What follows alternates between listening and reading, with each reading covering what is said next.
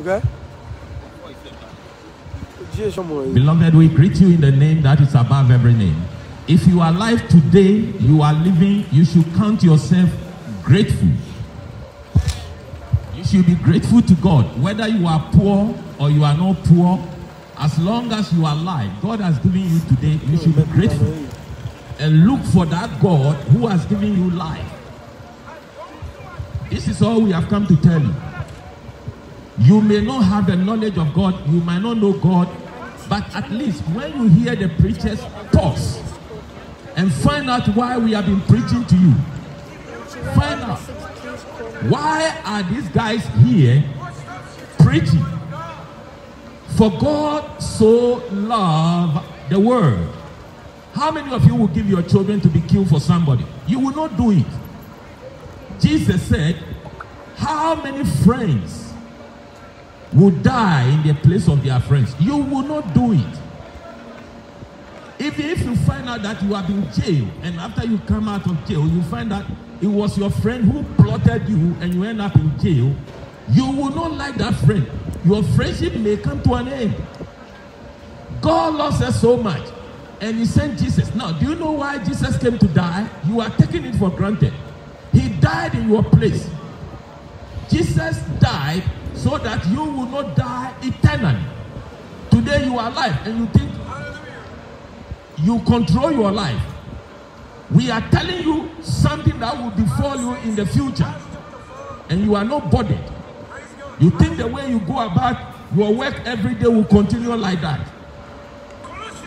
Jesus, he sent prophets upon prophets upon prophets to save us. The prophets couldn't save us, so he came down himself. Now, because nobody can see God and live. Nobody can see God and live. Even people in the Bible that saw angels, they said they would die. Go and ask Manoah and the wife. Go and ask Gideon. Moses said to God, I want to see you. God said, you can't see me and live. Nobody can see God. But when he decided to save us, he came in the form of a man. And this is what baffles religious people, including Muslims. They say, how can God? Yes, because you have a myopic mind about God. Jesus is God in the flesh, who came to the planet Earth, earth that he planted. Bible said he measured the mountains on a scale before he put them on the earth. He measured the whole waters on the earth in the hollow of his hands. And the whole earth we are living on is like a drop of water from the fingertip of God. Yet this God decided to become man to save us from sin. You have no clue when we talk about sin. You have no clue the power of sin. Behind coronavirus, behind arthritis, behind headache, behind migraine, behind any form of sickness and disease, there is a spirit called sin. Sin is the reason why we grow old. Sin is the reason why you have romanticism. Sin destroyed this earth. This earth was once upon a time a beautiful one. But sin has reduced this world to what it is today. Don't blame God. People are asking foolishly, if God is there, why are people dying? God doesn't kill. God gives life. When you sleep and you are snoring, do you know how you wake up? Do you even know how you sleep? Do you know how sleep knocks you? And when you wake up, instead of finding your maker and thanking, you go about bragging. Who are we? A whole King David said, who is man, that God? You are mindful of him. Who is man? Who are you? Our breath stinks. Who are we? If God takes his breath out of us, we are nothing. A friend of mine said that even if animal died, they can even cook that animal and eat. If a tree falls down, they can even use it for firewood. But when you die, when human beings die, they can't eat you, they can't use you for firewood. Who are we? And we take ourselves so serious. We will tell you what you don't want to know. Jesus, do you know what God says he loves you? He has given us over 2,000 years to repent. Because if you don't repent, and you breathe your last breath, where you will spend eternity, my brother and my sister, pause, stop, listen to the preachers. We are not dumb. We are not insane. We love you. God loves you. But there is time. God has set time for everything. This grace period will pass. It's a grace period. It's a grace period. Today, if you are alive and you are hearing preachers, repent. Because very soon, you will not have us anymore. Jesus told the Pharisees, very soon you will not see me anymore. And they say, where is he going? Is he going to the Gentiles? Foolish question. Foolish question. Very soon, you people will not see us anymore. You will seek to see us, but you won't see us. Very soon, we will be gone out of this world. And the devil who you are living for, the devil you are serving, the devil who makes you raise your neck and pour alcohol into your throat, the devil who makes you smoke, when we, the church, are taken from this world, he will come and live with you. For 7 years, you will see the real work of the devil. You begin to cry to God. Bible said the devil will torture people so much that they will begin to curse God. Today you are free. We have been telling you God loves you, and you don't give a toss. You think you are smart? No. Bible is saying, the book of Isaiah said, a time is coming. There will be famine in this world. There will be famine. It will not be famine for food. It will not be famine for vaccine. It will not be famine for water. It will be famine for the word of God. This same Bible you have never read before. People will be roaming around, to find a place, a church, where they can go and hear the word of God. But you won't find it. You think you are cool? You think you are cool because you have got strength to move around. Because your maker has not snuffed his breath out of you. We told you God loves you. This is how God demonstrated his love towards us. That when we were yet sinners, even before you were born, Christ died for you. Hallelujah. Jesus hung on the cross for you. Every torture Jesus went through, he went through for you. That is what you will go through in the hands of devils and demons. Some of you have been tormented by them already. Some of you already, I see dead people all around me. If you haven't given your life to Jesus, you think you are alive, you are dead. You have died. It's just a matter of time. And you slip into eternity in the hands of the devils. The demons that told you not to give your life to Jesus. They told you Jesus is a prophet. It's a lie. It's a lie. Have you seen any prophet walk on the sea before? They told you Jesus is a prophet. It's a lie. Prophets don't walk on sea. Prophets don't command sea. Prophets died. All the prophets died. They are in their tomb. Jesus is not a prophet. He's the Son of God. This is the spirit of Antichrist. Anybody that does not confess that Jesus is the Son of God is Antichrist. It's of the devil. Yes. Even Satan knows Jesus is the Son of God. If you don't know, Satan confessed Jesus as the Son of God. This is utter rubbish. Demons, evil spirits, 3 times they confess that Jesus is the Son of God. I don't have your time. For God so loved the world that he gave his only begotten Son. Beloved, there is something at stake. That which moved Jesus to come all the way from heaven and become human being and sleep on this earth and walk on this dirty earth. That which moved Jesus. This is what the world is not understanding. You don't know what moved Jesus. That he didn't send an angel to come and do this work. We love you so much. If you people know what is coming your way, if you people know what is coming your way for rejecting Jesus, you will all be here asking for forgiveness of sin. You'll be asking, what must we do, Mr. Preacher? What must we do that we might inherit the kingdom of God? You know what we are doing? God said we should go everywhere and turn people from Satan's power unto God. If you are not a child of God, you haven't received Jesus as your Lord and personal Savior, Satan controls your life. You are a property of Satan. You may be religious. This is hard truth. If you are not born again by the Spirit of God, you may be religious, you may pray 10 times a day. You are still a property of Satan. So God said we should come on the street and turn people from darkness to light, from the power of Satan unto God, that you will have an inheritance in God. Hallelujah. Some of you have one house mortgage. You have one mortgage on the earth, one mortgage, and you think you are cool. Perishable things. But we have an inheritance, incorruptible. Hallelujah. Incorruptible, unperishable. Turn from wickedness. Harden your heart, my brother over there. If you haven't given your life to Jesus, you better do. You better do. For God so loved the world. This is the love of God. That when we were yet sinners, Christ died.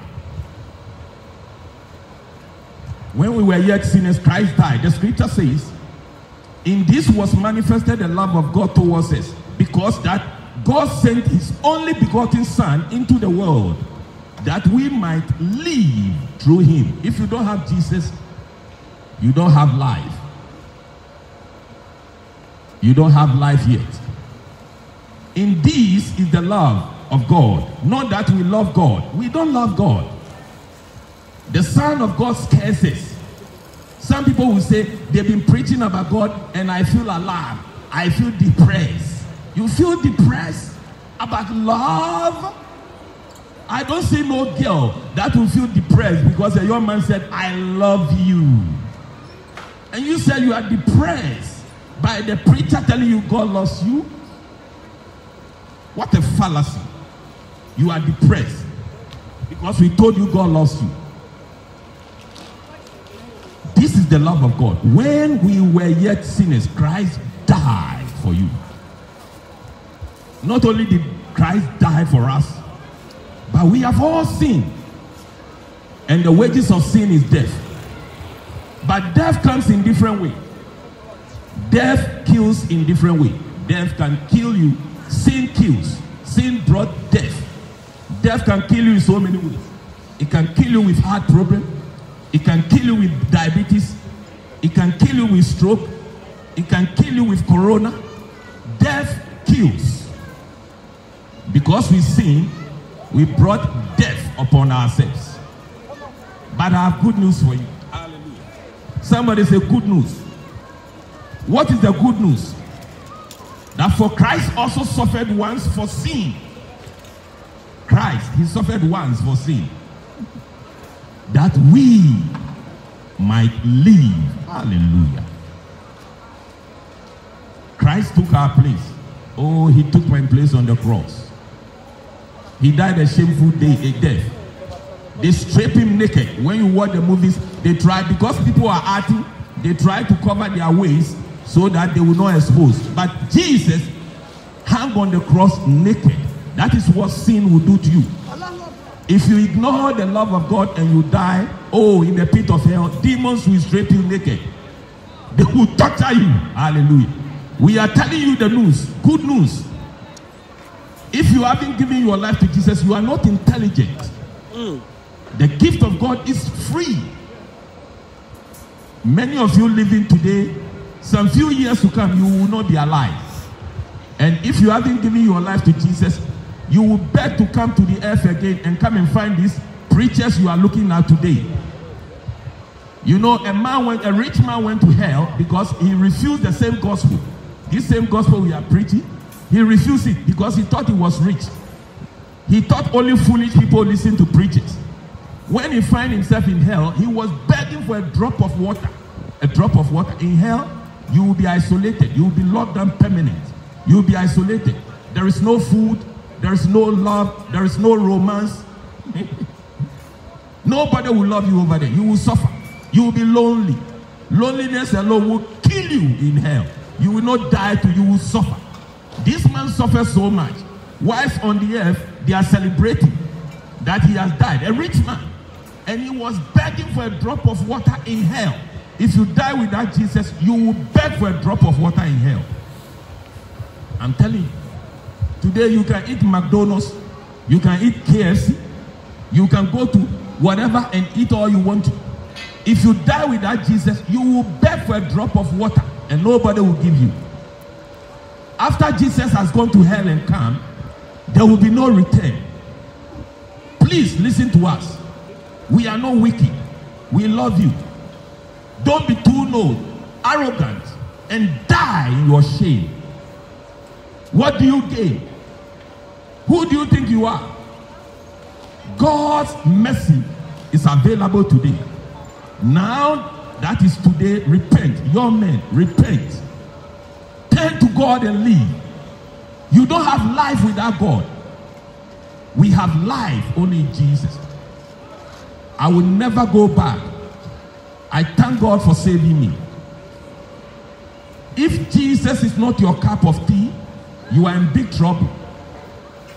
Turn to God. We love you so much. Jesus took your place. Every suffering he suffered on the cross. They pierced his side, they beat him, they tortured him. This is human beings torturing Jesus. Demons are more wicked than human beings. If you die without Jesus, demons, evil spirits will torture you. Those of you who have been living for the devil, you have been living for the devil, you don't want God in your life, keep on going. Keep on going. Mama, please, today you are listening to us. Don't go home without giving your life to Jesus. You've been listening to us for some time now. God loves you.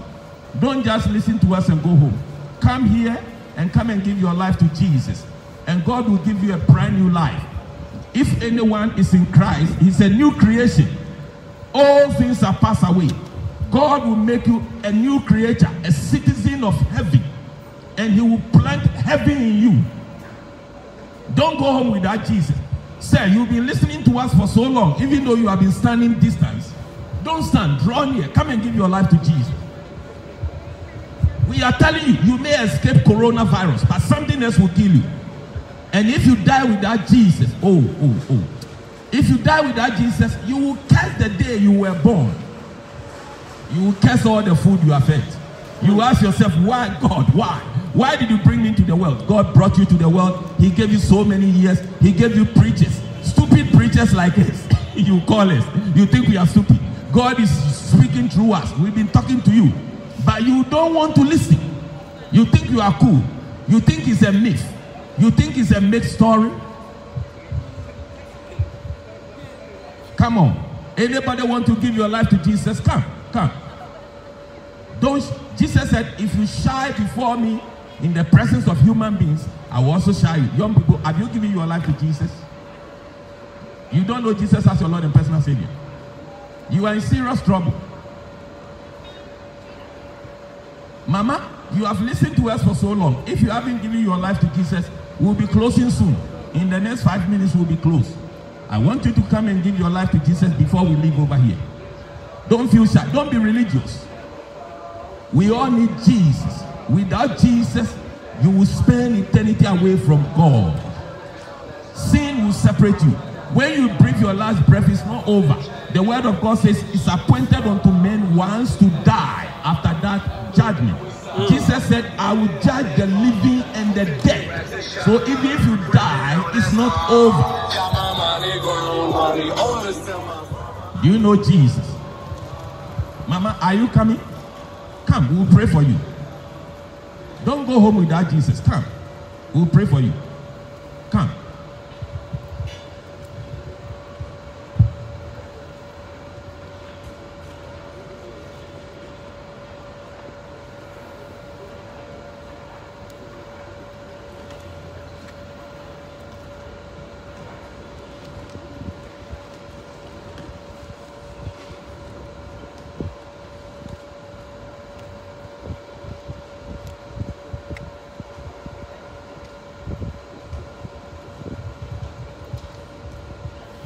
Okay.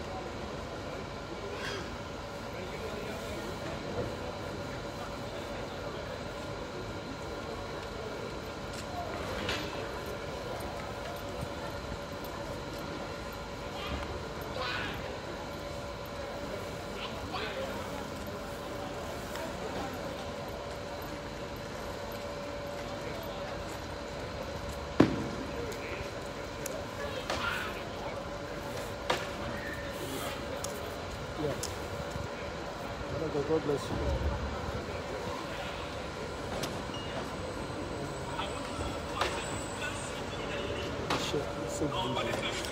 She's been listening to us all the time.